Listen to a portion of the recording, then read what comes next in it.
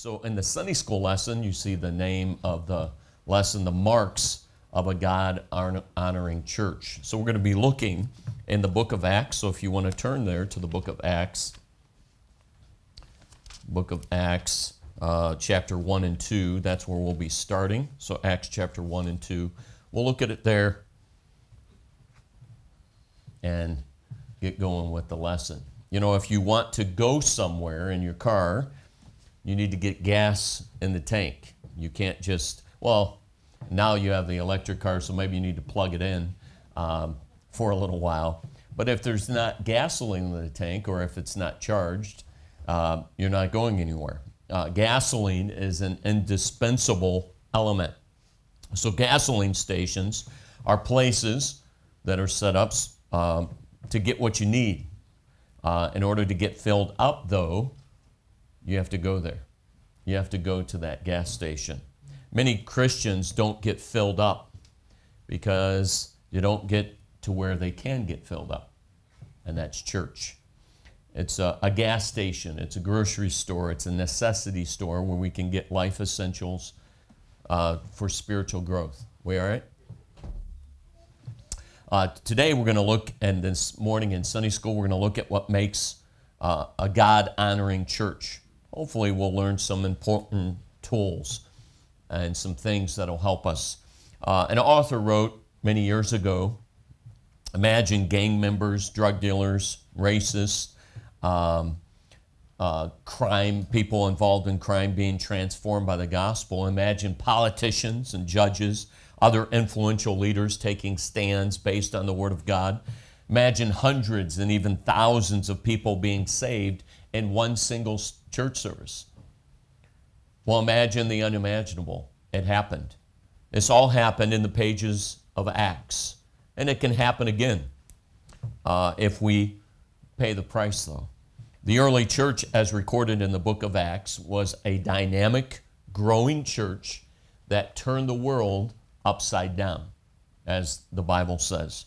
Despite incredible opposition, terrible persecution, first from the Jewish authorities and then from the might of the Roman Empire itself, the church began and grew dynamically so that within 300 years, the Roman Empire, which I don't necessarily agree with Constantine and his decree, but Constantine basically decided to just cave and surrender to everybody needs to be a Christian, and if not, we'll kill you. All right, which is not really Christian. But he finally gave into it. It was so powerful a movement that he basically surrendered to it and said the whole world has to be Christians. So think about that as far as how was that possible? Why did that happen? What was there about the early church that gave it strength and enthusiasm and unity to face incredible odds and outlast strong opposition?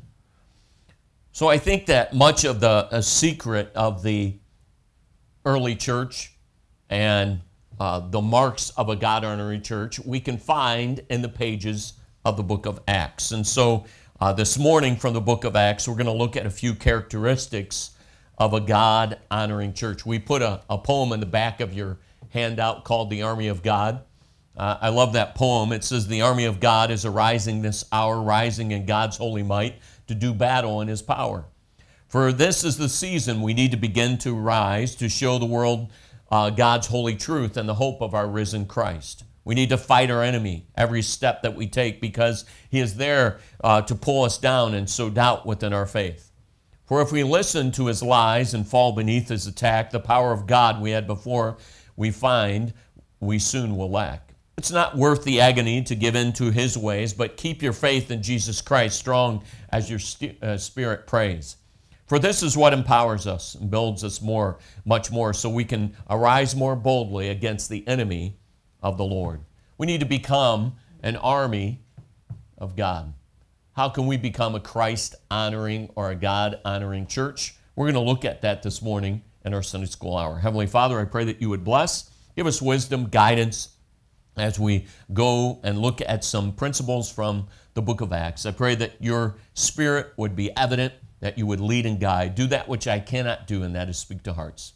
In Jesus' name, amen. So in Acts chapter 2, we'll start there, Acts chapter 2. And we'll start in verse 41 and go down to verse 47. Acts chapter 2, 41 through 47. Acts 2, 41 through 47. So why don't we read it responsively, if you don't know what that is. So I'll start and read the first one. You read the second. We'll go back and forth, but just follow my lead. So I'll start 41. We'll read together 42. I do 43. Together 44, and we'll go down through 47. Beginning in verse 41, then they that gladly received his word were baptized, and the same day there were added unto them about 3,000 souls together. And they continued steadfastly in the apostles' doctrine and fellowship, and in breaking of bread and in prayers. And fear came upon every soul. Many wonders and signs were done by the apostles. And all that believed were together, and had all things common, and sold their possessions and goods, and parted them to all men, as every man had need. And they, continuing daily with one accord in the temple, and breaking bread from house to house, did eat their meat with gladness and singleness of heart, praising God and having favor with all the people. And the Lord added to the church daily such as should be saved. So what do we see as far as having a God-honoring church? So I have 5 points. So point number 1, the blank there, they have a God-honoring purpose. They have a God-honoring purpose.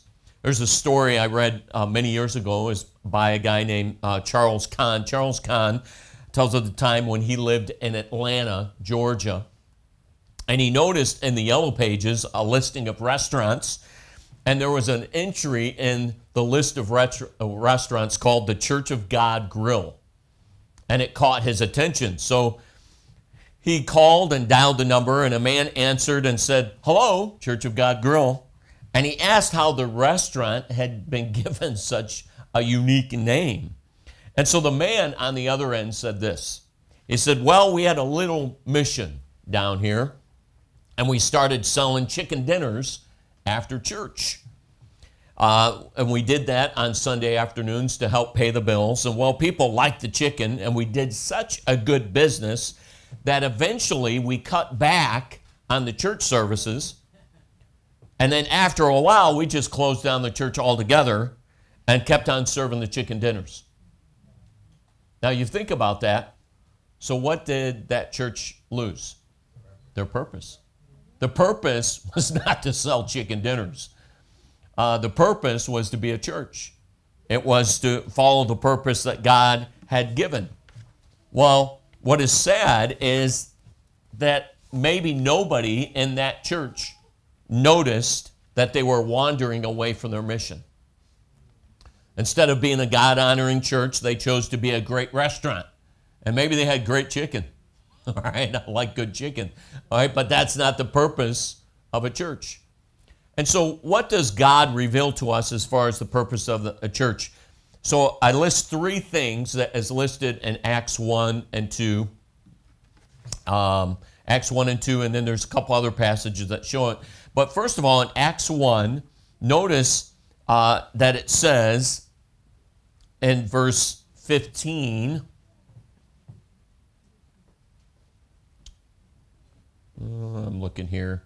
All right, so let's back up a little bit. So in verses 1, 2, and 3, it's the introduction to the book. And then in verse 4, it says, and being assembled together with them, commanded them that they should not depart from Jerusalem. But notice what Christ says in verse 4. But wait for the promise of the Father, which saith ye have heard of me. For John truly baptized with water, but ye shall be baptized with the Holy Ghost not many days hence. So Christ is telling them right after, remember he gave them the Great Commission that's found in Matthew chapter 28, Mark 16. We also see it in Luke chapter 24. You see this Great Commission that you're supposed to go into all the world. But after he told them that, he said, wait in Jerusalem.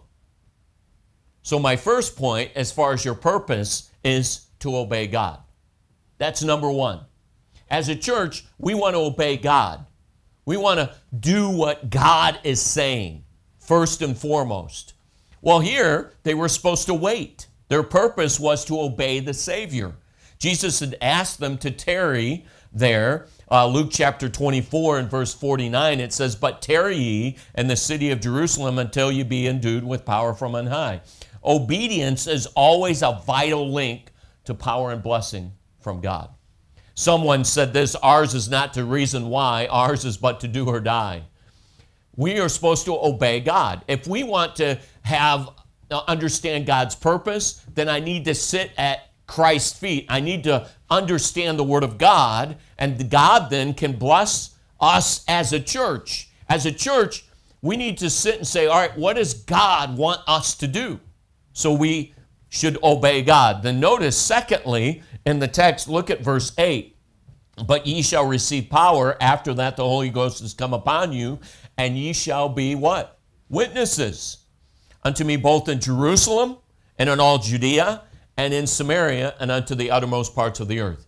Way back in October at Capitol down there in Dover, they have the last week of October is their missions conference. And so at the end of the missions conference, we have a Sunday where we're taking pledges and trying to ask God. You're praying through, taking some time to pray, asking God what we should give. Well, the next week there was a number of missionaries that came in, and then Pastor Moore the next Wednesday talked to the church some, and he said, so there's a couple ways that he prays through and presents to the church who they should take on as missionaries. And one of the passages he turned to was Acts 1:8. And notice what it says. As a church, we're supposed to be witnesses in Jerusalem and in all Judea and in Samaria and the othermost parts of the earth. So he presented to him and he said, so as I taught the church and tried to present it, as a church, we need to obey God. And then secondly, we need to reach out to others. All right, we need to reach out to others. So the Bible instructs us of how we reach out. So we reach out to our Jerusalem.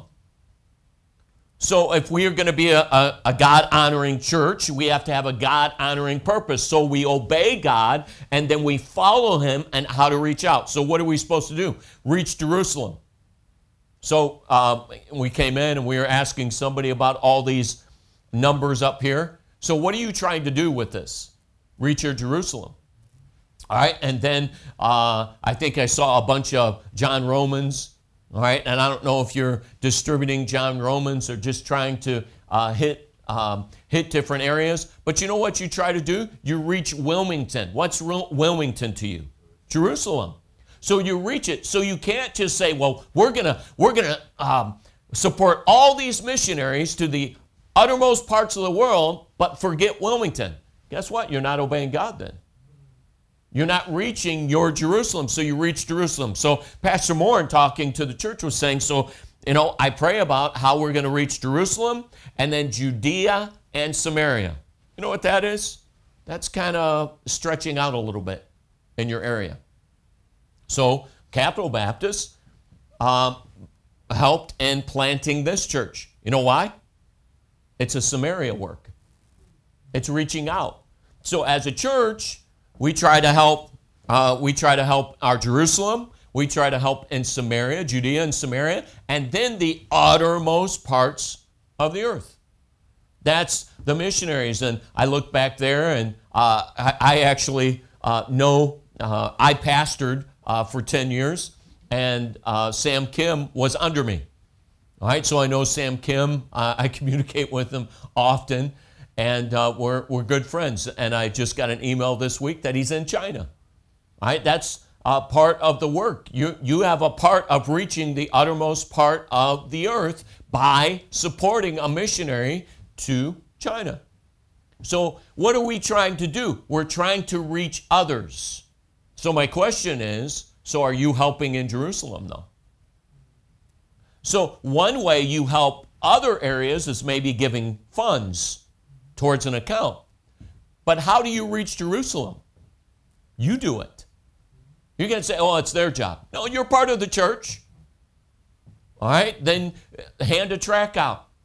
Go talk to somebody and invite them to church. You're reaching your Jerusalem, so reaching out to others. Notice number 3, and this goes to Acts chapter 2.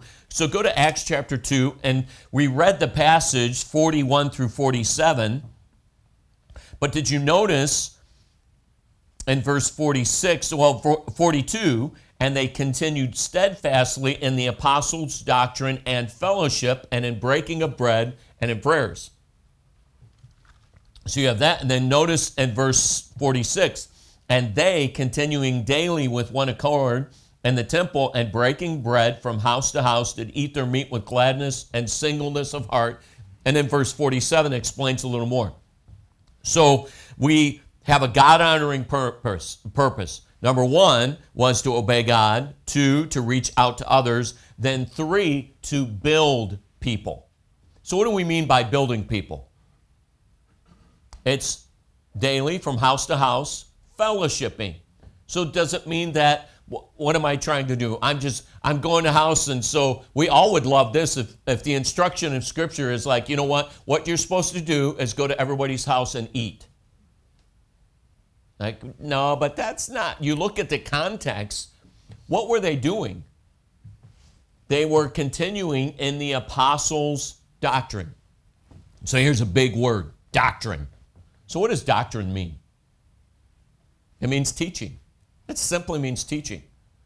So what were they doing? They were going, and the apostles' doctrine today for us, what would the apostles' doctrine be? It would be this.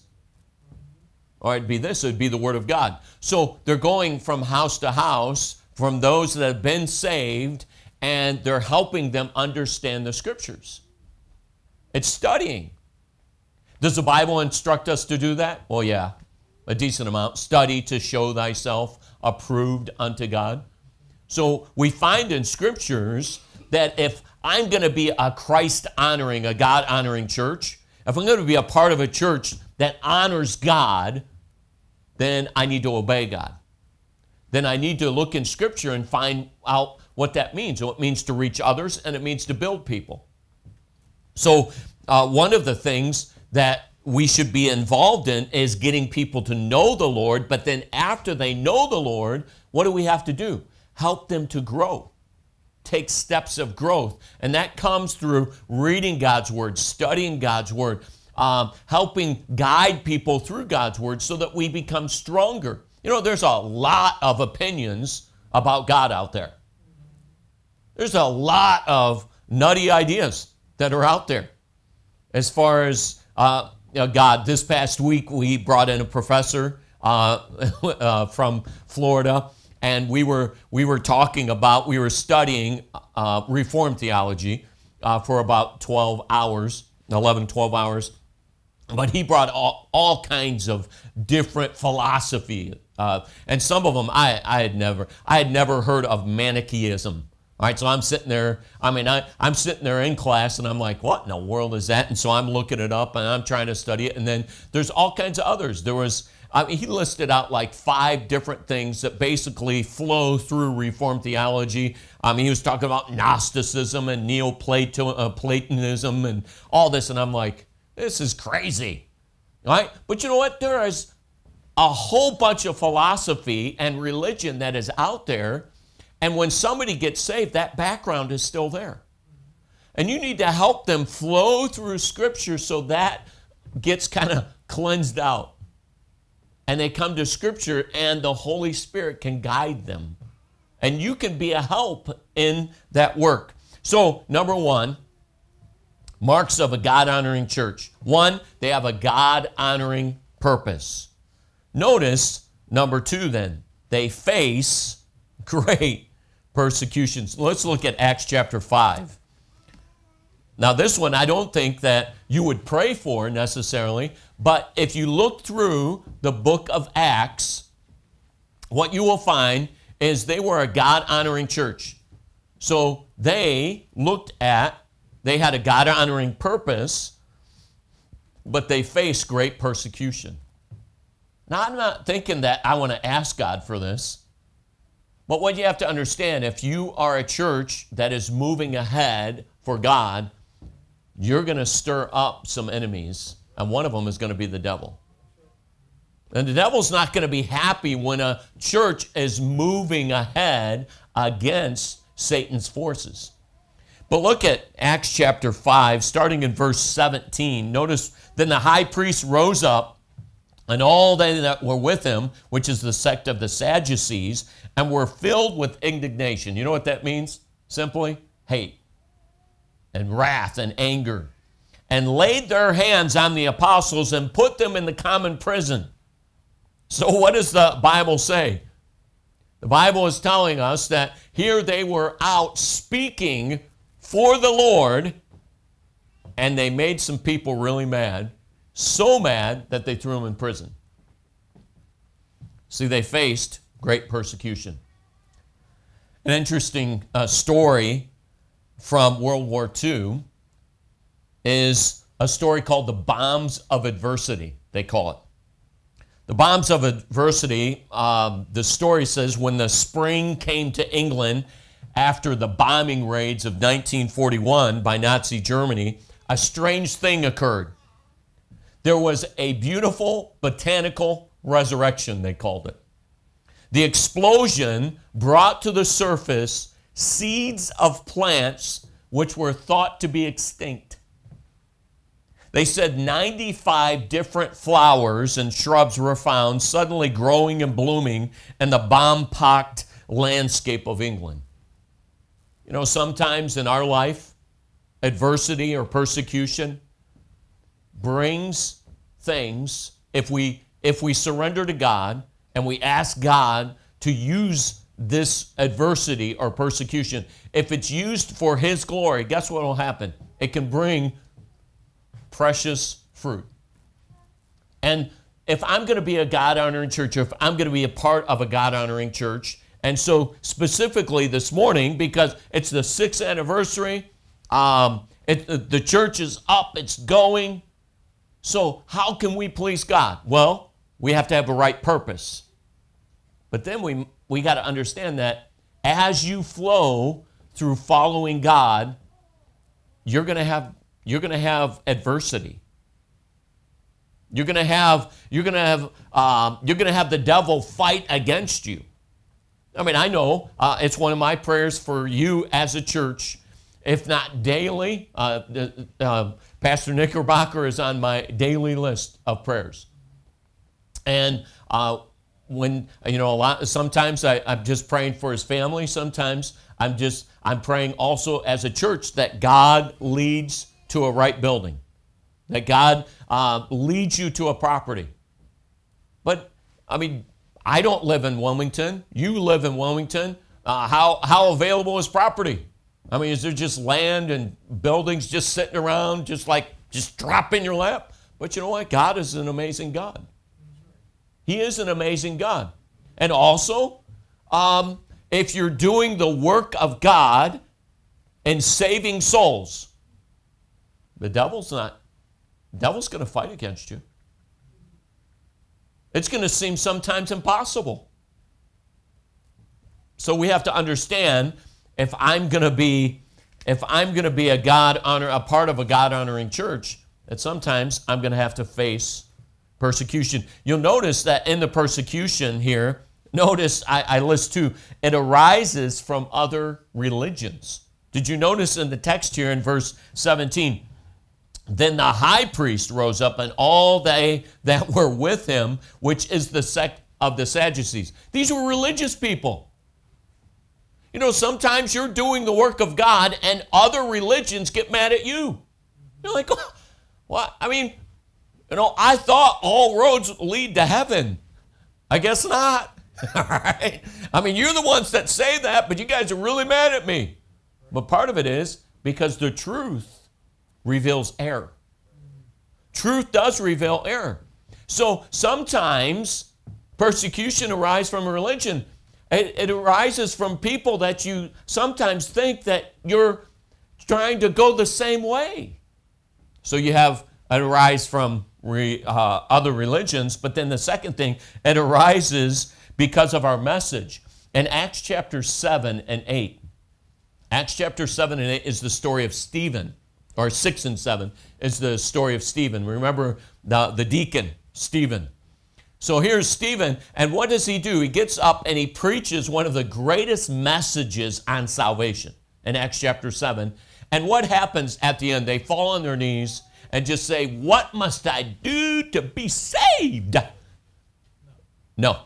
They pick up stones, and it says, now I still, this phrase is just funny to me. They gnash on him with their teeth. That's just a funny phrase to me. I just seem like, I'm like, that's a little weird.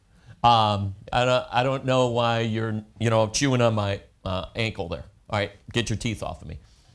Okay? But here they gnash on him with their teeth, and then they pick up stones, and they kill him. So this goes to the facing great persecution, the message. So here's Stephen. Now think about this with Stephen. If I was Stephen and all of a sudden I'm getting stoned upon, I know this is my last breath, it might cross through my mind that I don't know how this is bringing God glory. But the next chapter reveals who was standing there. Who was standing there? Saul, which then becomes the Apostle Paul. And most people today, all right, I consider this, Paul is probably the greatest theologian that has ever walked on the face of the earth. And that happened because of persecution. It happened because of persecution. But the persecution arose because of Stephen's message. I've said this often when you're preaching or you're presenting the gospel, which that's preaching technically in the scriptures. Some of the phrases to preach the gospel to every creature, it's not saying all of you become preachers in a pulpit. It's saying you're presenting the gospel. So as a person that is presenting the gospel, what we have to understand, our message sometimes is hard. So what are you telling people? Everything they believed in, if they believed in another religion, everything they believed in is false. And that if they keep going that way, that they are condemned already. If you don't make a decision and you keep going this way, you are condemned already. You don't even have to do anything. You're condemned already. You're doomed to hell.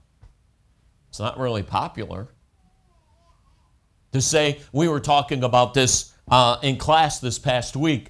We were talking about, the Catholics have a weird twist to this, and even the Methodists with original sin. So that's why they want to baptize babies, because you're baptizing them and you're taking off that original sin, which is really odd.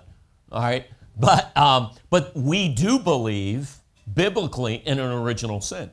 We are descendants from Adam. So sometimes people get really upset because you have a little baby there and it was like, oh, it's so cute, and all that. And you get up and you say, hey, that baby's a sinner. Oh,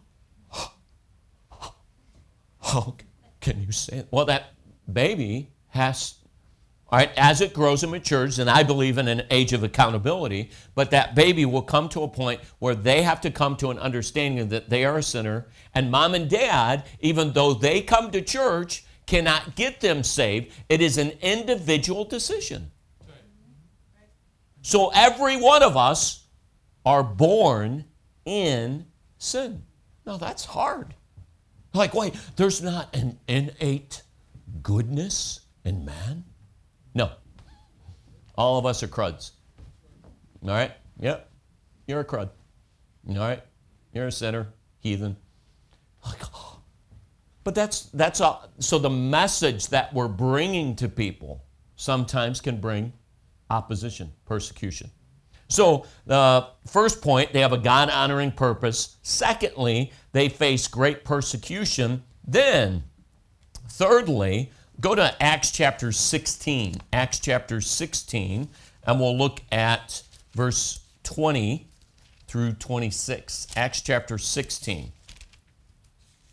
So as you flow through the book of Acts, you'll see numerous times that they're facing persecution. But in Acts chapter 16, we see another one.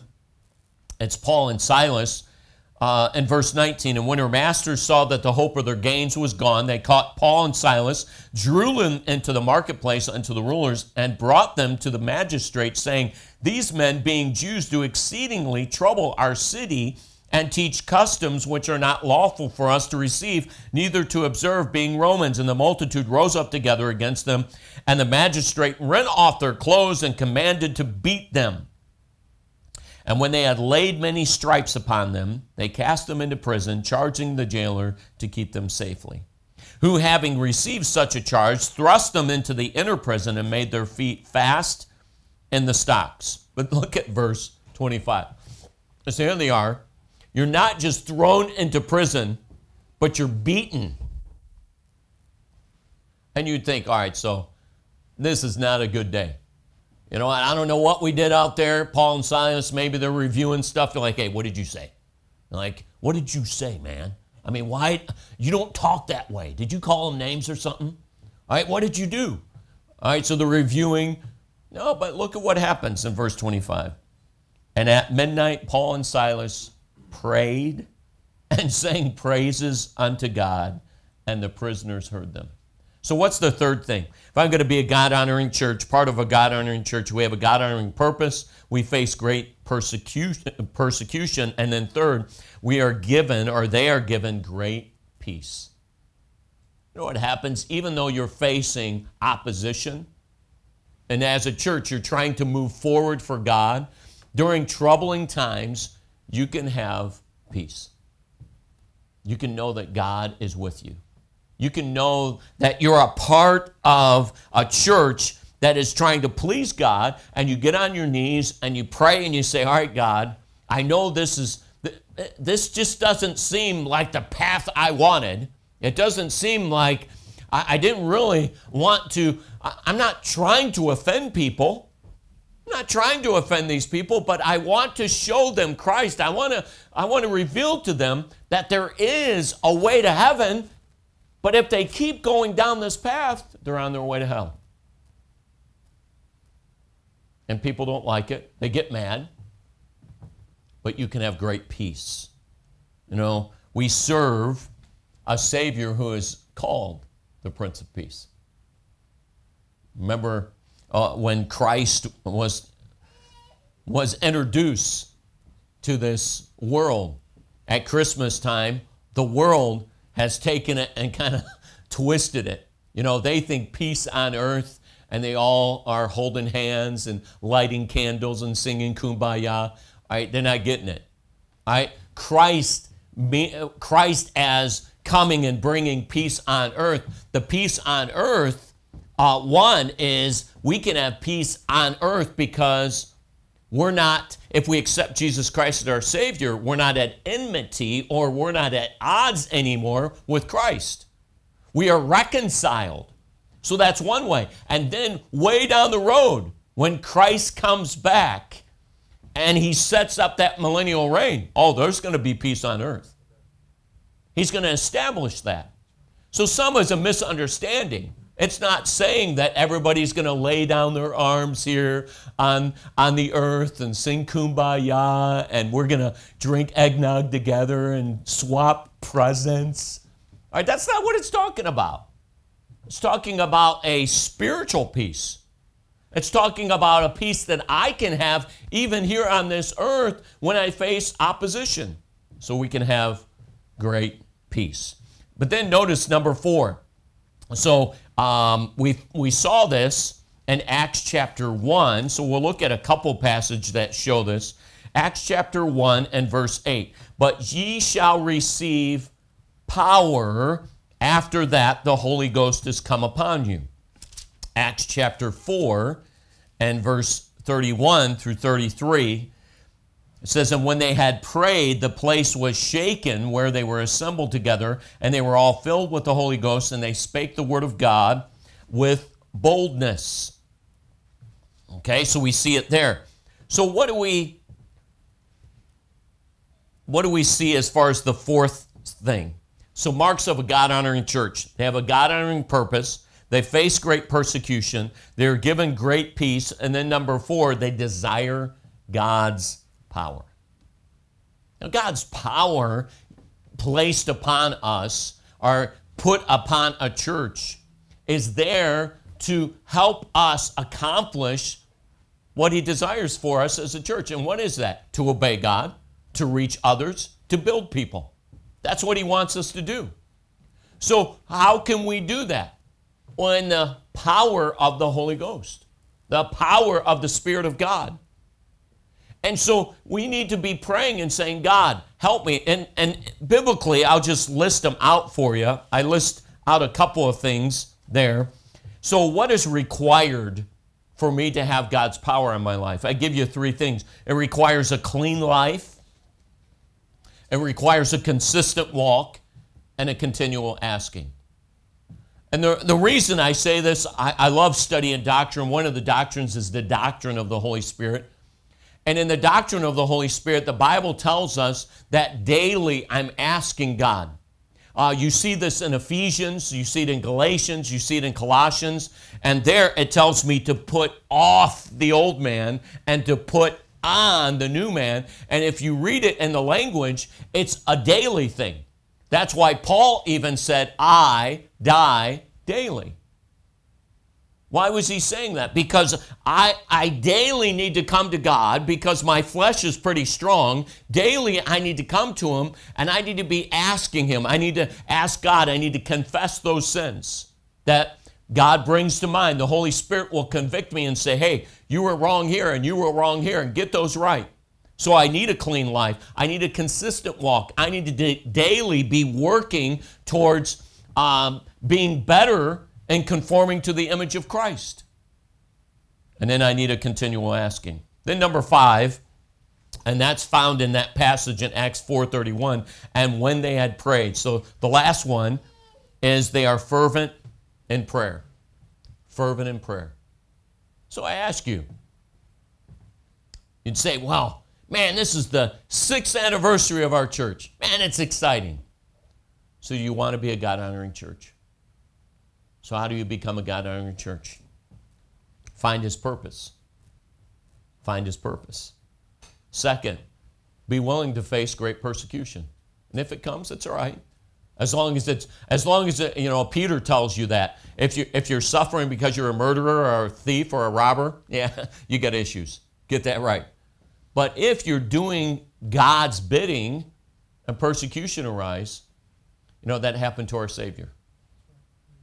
We can follow in his steps. Then number 3, we're given great peace. Do you have great peace?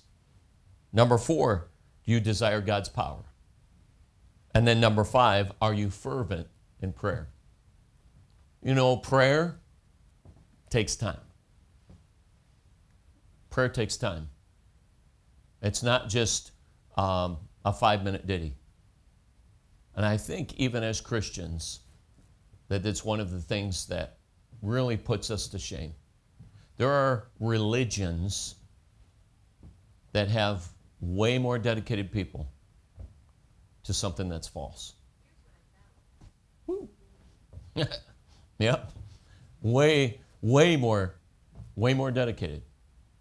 We need to make sure that we are fervent in prayer. We're taking the time, making lists and praying through things, organizing it. I think that some people put more effort and energy into organizing their spice rack than they do in their prayer life. And they wonder why they never see an answer to prayer. As a church, that's one of my challenges to you. Tonight I'm going to try to show you that in Scripture. Show you, many years ago, I was a little frustrated and down, and I did a Bible study on just the word able. God is able. But some of it is binding together and praying. God desires for you to be a God-honoring